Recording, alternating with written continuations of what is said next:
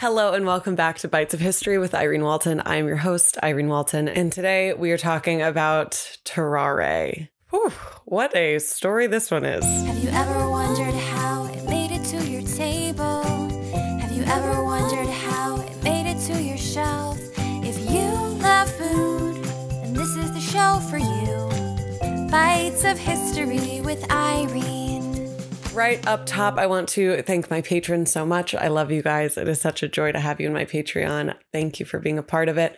And if you would like to join my Patreon, you can check it out at patreon.com/Irene Walton. I do need to give a disclaimer right up top. This episode is going to have some stuff that some people might not like. If you have a sensitive stomach, this episode might not be the one for you. If you just don't like generally gross things, this episode might not be the one for you. It can get a little sad at certain points. Not a little, pretty very sad at certain points. So yes, just a trigger warning right up top. I have like 40 other episodes about like champagne and Dunkin' Donuts that I think you might like better, which would be great. If you do want to stay and tune into the Tarrare episode, welcome in and hello. We're going to have a very interesting time. And you might get an idea of that by the sources that I used for this episode. allthat'sinteresting.com, ripley's.com, messynessychic.com, bbc.com, historydefined.net, and wikipedia.org. Now, I also want to say I really like to do super factual episodes that are very, very like firsthand account based, that are very just definitive, truthful, primary source episodes.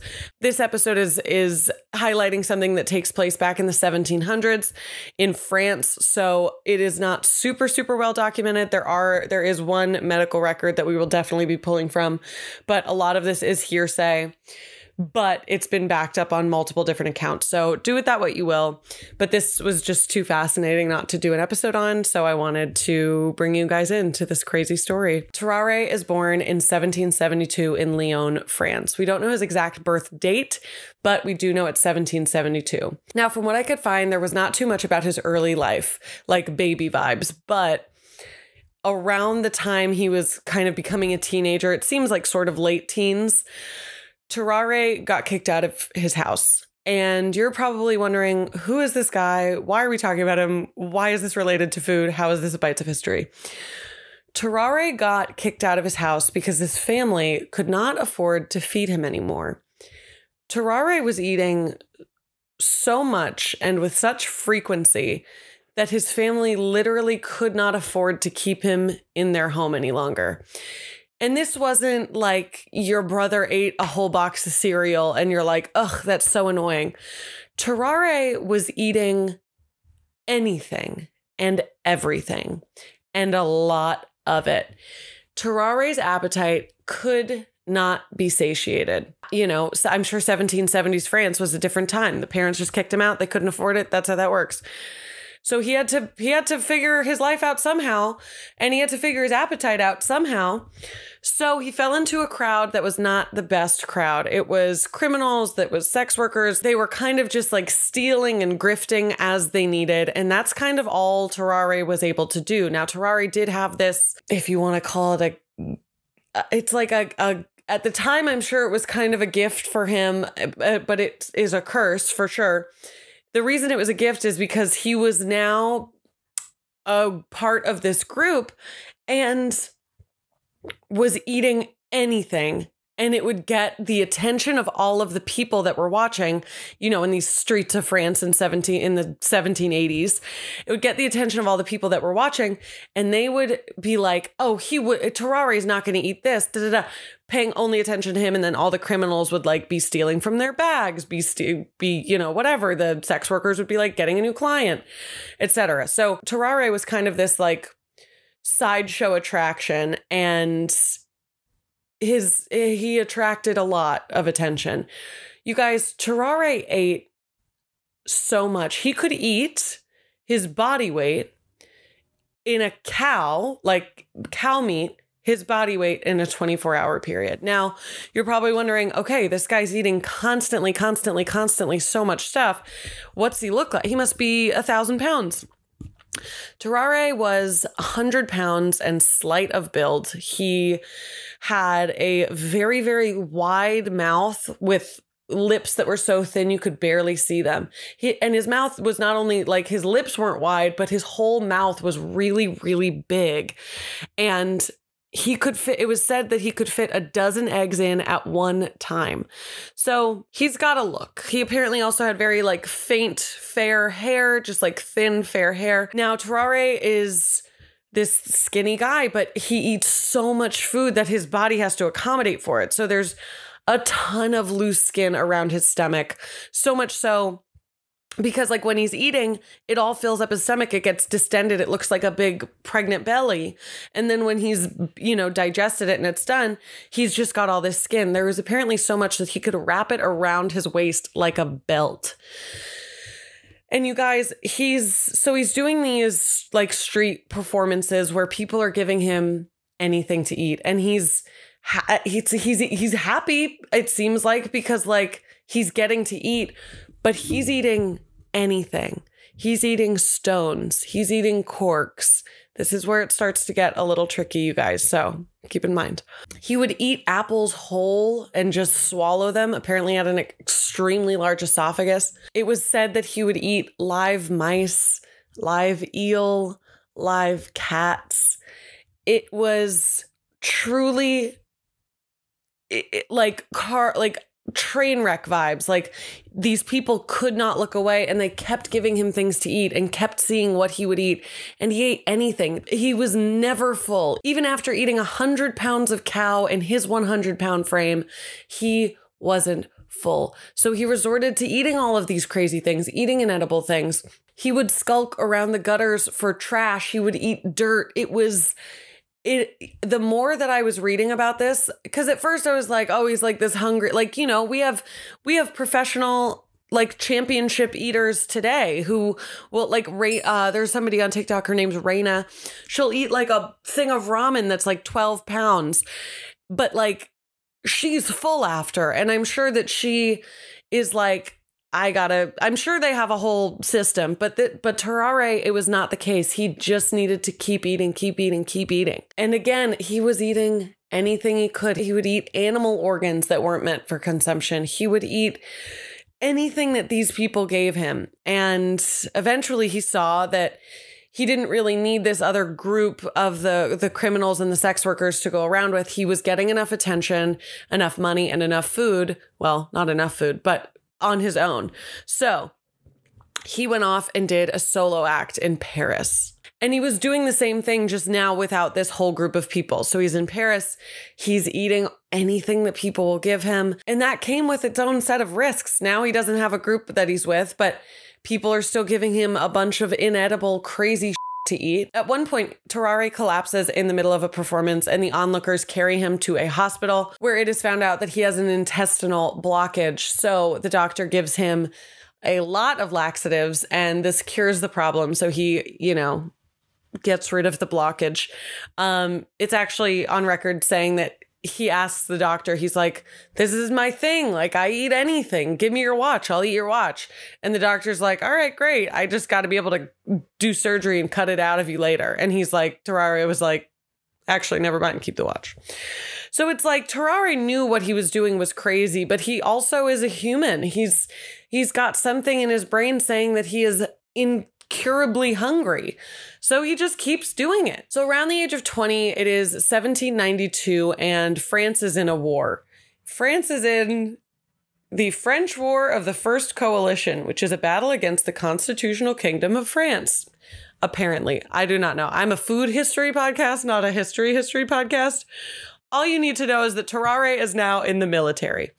As you could imagine, you know, I'm not sure what 1792 French military rations looked like, but I don't think it was a Tarrare-sized portion. So Tarrare is going around the barracks, offering odd jobs and doing weird stuff so that the soldiers will give him some of their rations so that he could possibly eat some more food. He needs more food.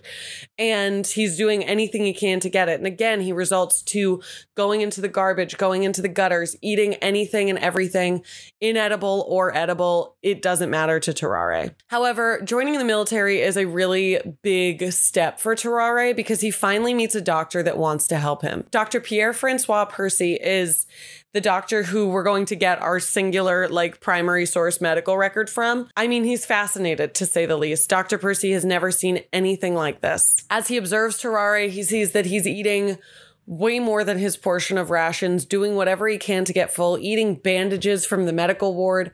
He is having a hard time, and Dr. Percy sees this. Now, this is where some weird stuff happens again. Dr. Percy is like, okay, well, let's test these limits. Let's see just how much this man can eat.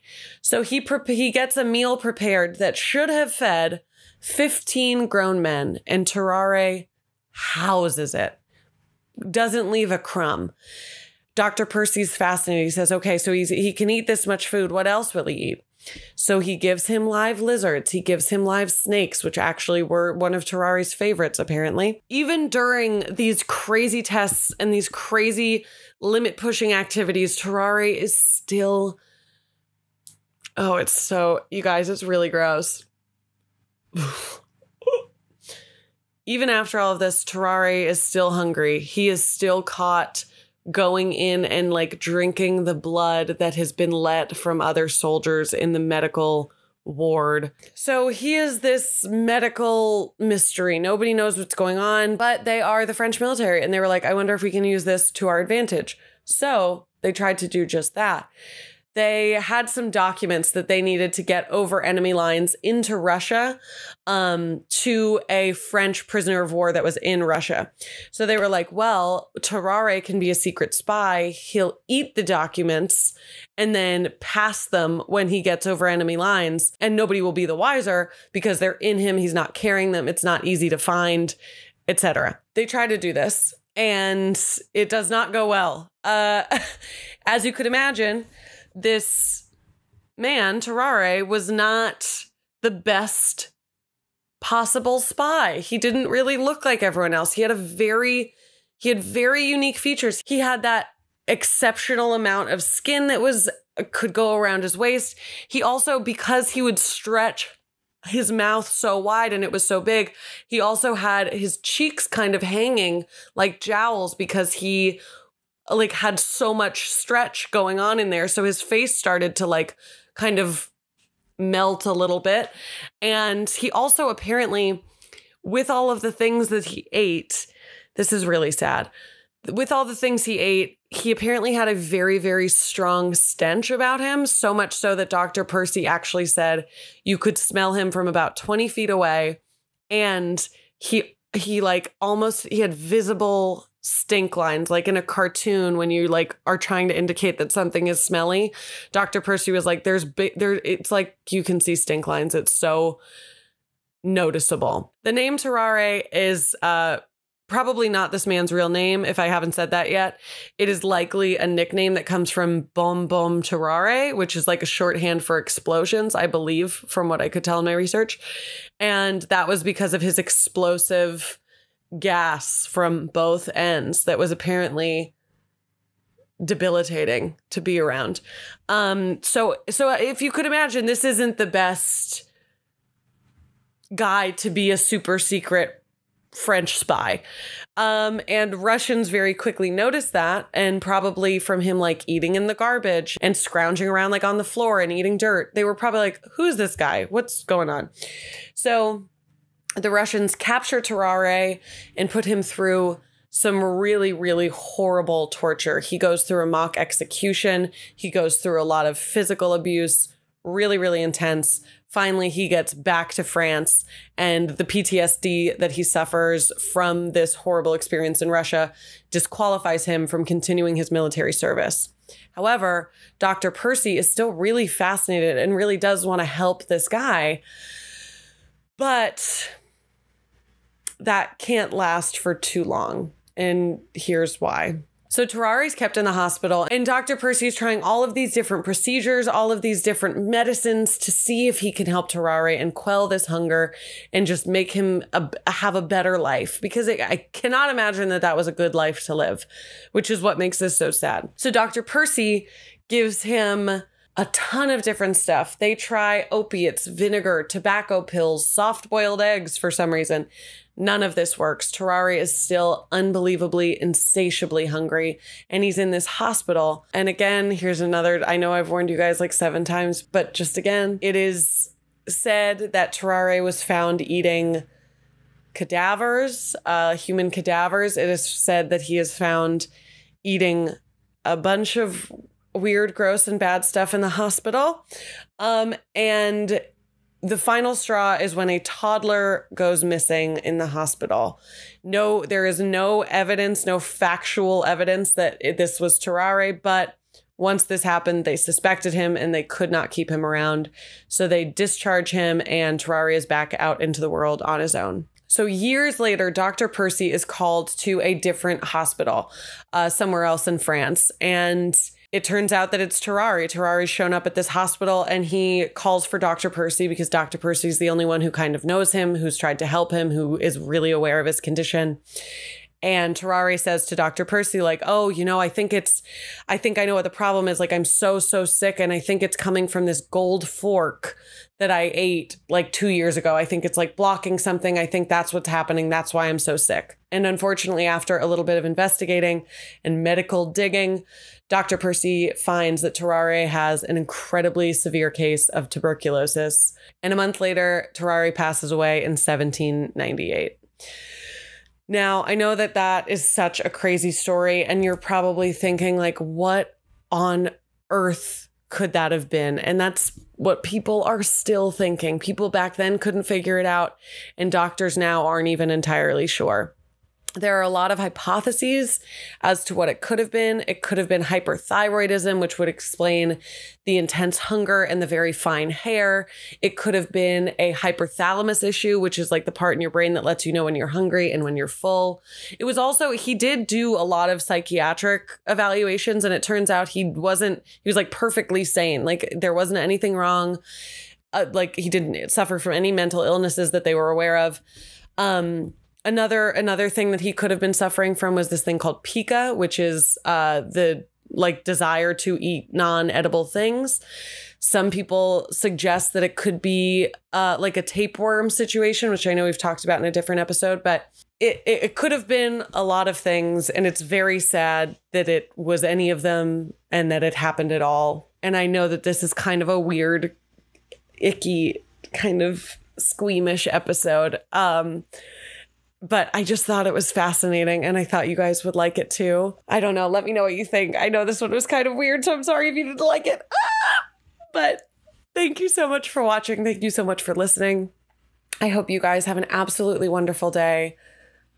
This one was weird. This one was tricky. All right. I love you. Goodbye.